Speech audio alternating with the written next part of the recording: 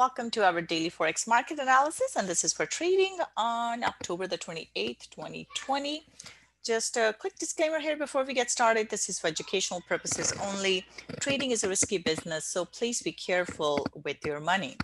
As usual, we'll start off by taking a look at our calendar here today. In terms of news that's coming up here just a bit, we have the CPI numbers out of Australia. And tomorrow we have a lot of central banks here, or at least two central banks. And then we have Bank of, I think ECB the following day. So tomorrow, Bank of Canada, first of all. So Bank of Canada, not expected to change anything at this point. The question here will be, what are they expecting in terms of the economy? So we have seen multiple countries sort of looking at lockdown, the virus numbers going up across the board for everyone. So the main focus will be on the comments from Bank of Canada to see what their expectations are for the Canadian economy. So anything negative there is likely to have a negative impact. So that will be the biggest thing. The positive may not have that much of an impact, but the negative can sure trigger a sell-off. So we'll have to watch out for that.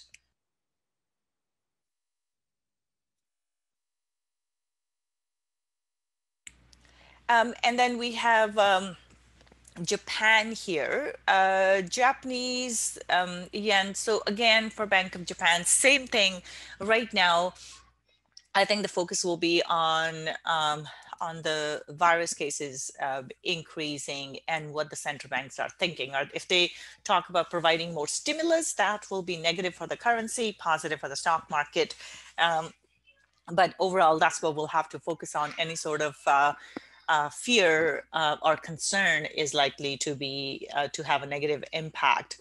Another thing, just from overall perspective here, today we heard from, we saw that the stimulus package essentially is kind of a done deal. Nothing's going to happen there till after the elections, which we had discussed earlier, but today they all went home. So we are essentially, that's done. No more back and forth here. So after, and President Trump tweeted as well that after the elections are done, there will be a big package.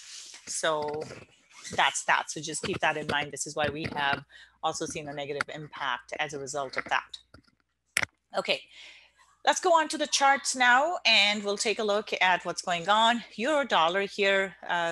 We were looking for a drop yesterday, so we pulled right back into where we were looking at. And then we have a pin bar today. So looking for a drop here.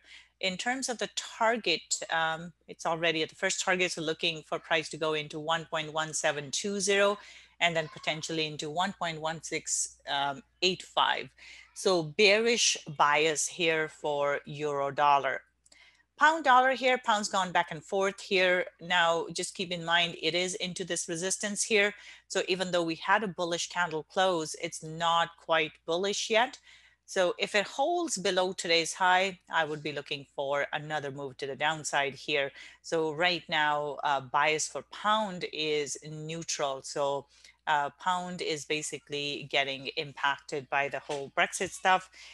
Any sort of positive comments in regards to Brexit are positive for the pound. So this is why we have seen this go up, but it is into resistance. And as long as it holds below this resistance, which is 1.3070, I am looking for a drop here. So a neutral bias here, and target would be 1.2930. Aussie dollar here, Aussie dollar did go and, excuse me, retest the resistance here, but it's held below.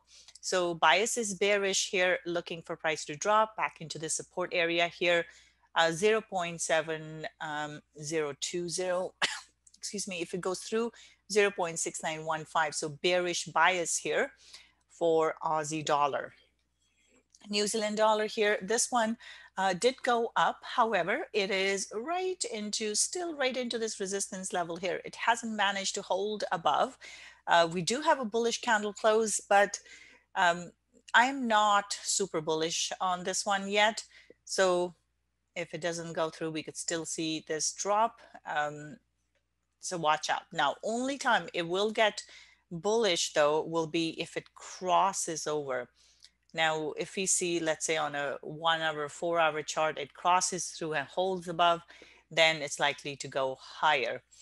So for now though, bias is neutral for New Zealand dollar. Dollar CAD here, this one has gone in both directions, back and forth. It dropped and we have a pin in the bottom, but there's still bearishness in this candle. So essentially what I'm looking for is if it holds above here, looking for it to go up into 1.3250 here. So bias is neutral for dollar CAD at this point. Now we do have Bank of Canada statement coming up tomorrow. And if we see that Bank of Canada is concerned, that could cause Canadian dollar to drop, and then dollar CAD could go in the opposite direction as well. So for now, neutral. It's still sideways at the moment, and I will look for a move towards 1.3250. Silver here, silver is looking neutral to bearish here. We see that price is still holding in this range. And so this is what we have today. So as long as it holds below here, looking for a drop back towards the support, 23.50 is the target. So overall, this is still sideways here. So neutral to bearish bias for silver. Gold here, gold again, still sideways. Doesn't have a strong trend in place at the moment. It's been stuck in this range right now, and it didn't go through this resistance here. So we may see a drop. 1873 again is the target. Overall, this is still neutral, trading within this range. Oil here, oil went up, but it held.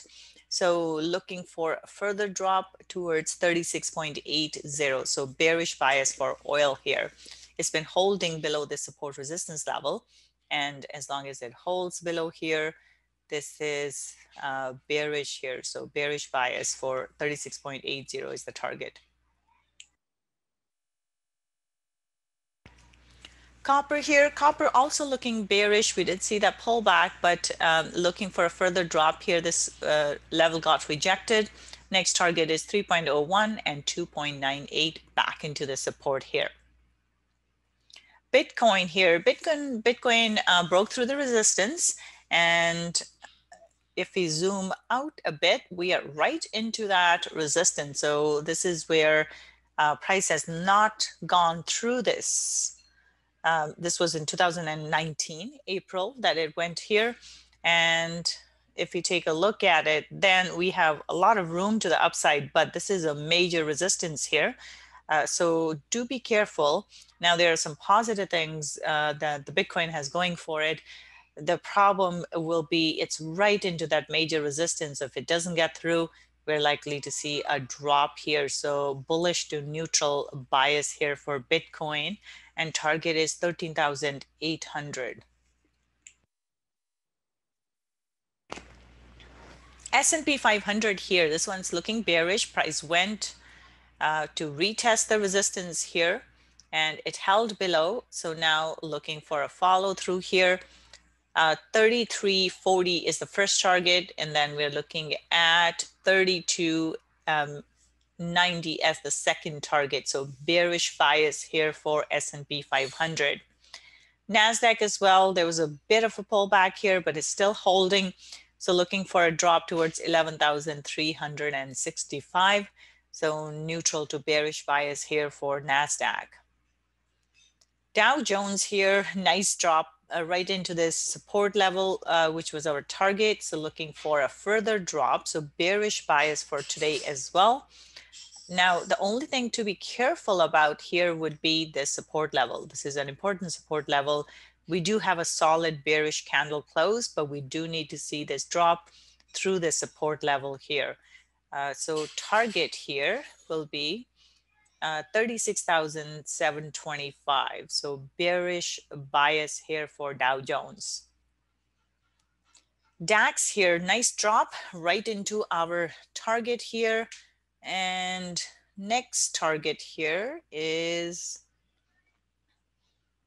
back into this area, which is 11,760 level here. So bearish bias for this as well. We may get a pullback right into this 12,080 level, and then looking for a drop from there. So DAX is looking bearish at this moment. FTSE here, FTSE also looking bearish. It closed right into the support level here. So we do need to see a continuation here below this, but looking bearish. Next target is 5660.